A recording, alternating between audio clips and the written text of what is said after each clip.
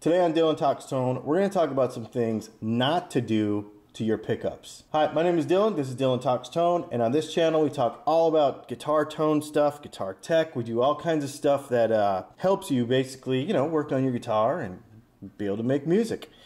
Today I want to talk about something a little bit of a concern because I made this video the other day that was things you don't want to do and things you do, do's and don'ts for cleaning your fretboard. And a lot of people were saying, well, I use steel wool and then I just clean it up with a magnet afterwards to keep the little finite pieces of steel wool out of your pickups. Man, I'm going to show you something. You do not want to do this.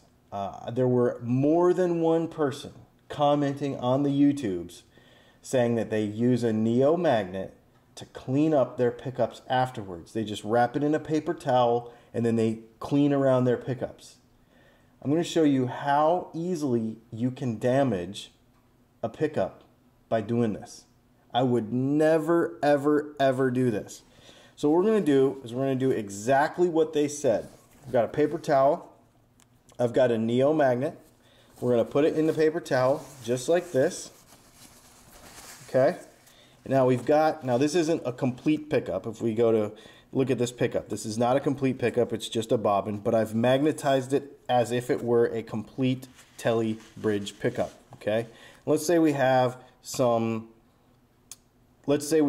and before we go to this magnet, this little tool here tells me the polarity of the magnet. So I can go over the magnet like this, and since it's black, the little ball in there, see it moves around, is black.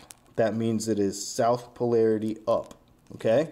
So then what we do is we could just take this Neo magnet and just move it around the pickup like this and just clean up those shavings just this many times. Now watch what happens.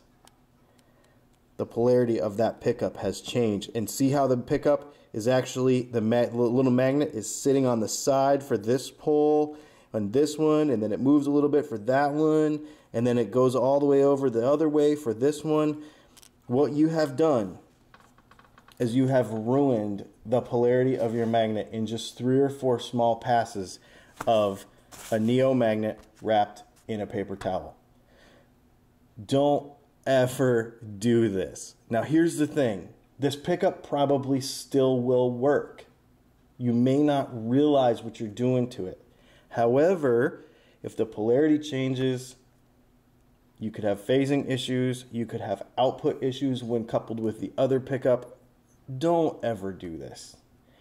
Just don't use steel wool so that you don't have to clean it up with a magnet. It was something that I was like, I've got to test this for myself.